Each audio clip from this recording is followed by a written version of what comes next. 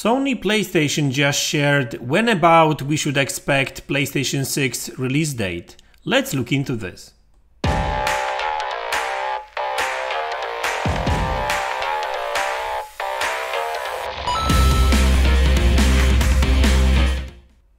Hey guys, welcome back to the channel. So as crazy as it sounds, I'll be talking about PlayStation 6 release date. And by the way, this is not a rumor, not a speculation. I'll be talking about a legit information coming from Sony PlayStation. There's a document talking about potential PlayStation 6 release date, believe it or not. And it all has to do with the current Xbox Activision deal, because obviously Sony is complaining about this deal. Sony don't want this deal to go through. And well, there's a paragraph in a recent document that Sony sent to CMA recently about talking about PlayStation 6 release date. Now, obviously, we don't have like a release date by date, but we've got some years when to expect. So obviously that makes things very interesting.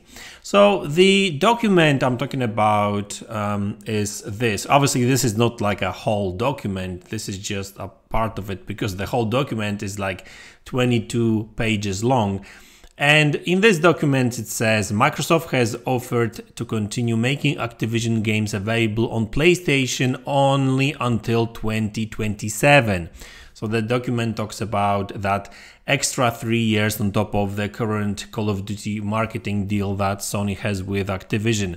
By the time SIE launched the next generation of its PlayStation console, which is likely to occur around redacted, so they don't really say the date, it would have lost access to Call of Duty and other Activision titles, making it extremely vulnerable to consumer switching and subsequently degradation in its competitiveness.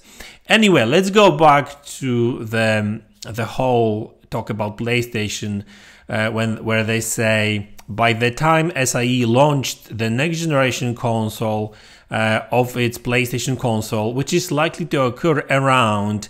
So this part is redacted, but they said that the Call of Duty deal would last until 2027. So obviously this paragraph suggests that the new console, the new PlayStation console would, is being planned to launch after 2027. So we literally talking about 2028 or later, right? So I don't think we're talking about like 2030, because I think that would be too late. It would be like literally 10 years after the version, after PlayStation 5 launched. So I think that we're talking about 2028, 2029. 2028 sounds more likely, to be honest with you, because that would be like 8 years after the PlayStation 5 launch, right? I mean, Xbox Series launch as well.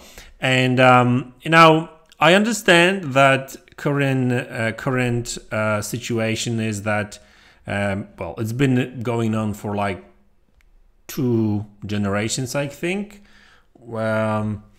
Because if you think about Xbox 360, PlayStation 3, and then Xbox One, PlayStation 4 era, we had these are 2 generations that were very long, because prior to these generations we would have generations lasting 4-5 years max. But it was different times as well, because you know, technology was actually really like advancing very fast. So actually that made sense. Like the advancements in the technology, like hardware technology at least, kind of slowed down a little bit. Now it's more about software and, you know, and that kind of stuff, I guess. So like machine learning is going to be a big thing. But going back to the last 2 generations, so Xbox 360 and PlayStation 3, and then Xbox One, PlayStation 4 generations, we're talking about, well, Xbox 360 started the previous generation, I guess, so that was back in 2005, and the generation lasted until, well, 2013, when Xbox One and PlayStation 4 launched, right? Then that generation lasted until 2020, so that was 7 years. So, well, looking from PlayStation perspective, both generations lasted 7 years, and for Xbox it was like 8 years for Xbox 360 and 7 years for Xbox One, right? Now, these generations were so long for two reasons. Well, there was, well, first generation, like Xbox 360, PlayStation 3 generation, they didn't really had to release new generation consoles that early because they had the move, right? It was more about like changing the gaming industry by not necessarily speccing up the consoles, but adding new stuff, new hardware to the console. So I guess the interest surrounding these consoles lasted longer, and then I guess, you know, consumers were more forgiving for, like, you know, poor performance and worse graphics in comparison to like PC, because they had these new toys like Kinect with Xbox 360, Move controllers on PlayStation 3. Then the last generation, PlayStation 4, PlayStation, Xbox One generation, we had mid-gen consoles, right? So, you know, obviously these, you know, upgraded consoles made the whole generation to last longer, because whoever wanted nicer graphics and better performance, they would just go with these, you know, higher specs consoles. So I think something will happen this generation as well, because Xbox Series and PlayStation 5 consoles launched in November of 2020.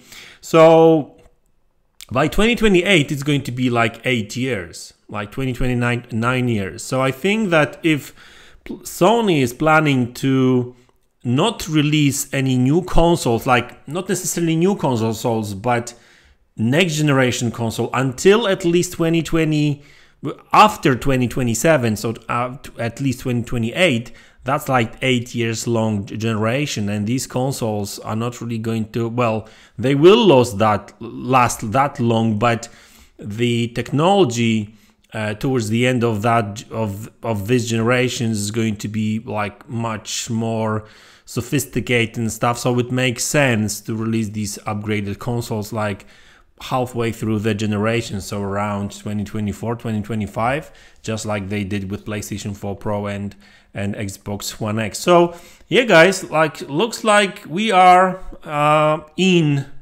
another generation that is probably going to last longer, because it started a bit late because of a COVID, and a lot of games got delayed. So like really maybe except like 2 or 3 games on PlayStation 5, we really haven't seen many proper next-gen games. I wouldn't even say that we haven't really seen a proper next-gen. Maybe Ratchet & Clank on PlayStation 5 because it was taking advantage of, well, not like full advantage of PlayStation 5, but it was like, you know, at least good looking, ray tracing, SSD and that kind of stuff, right? But at the end of the day, I think that technology is moving forward quite quickly again.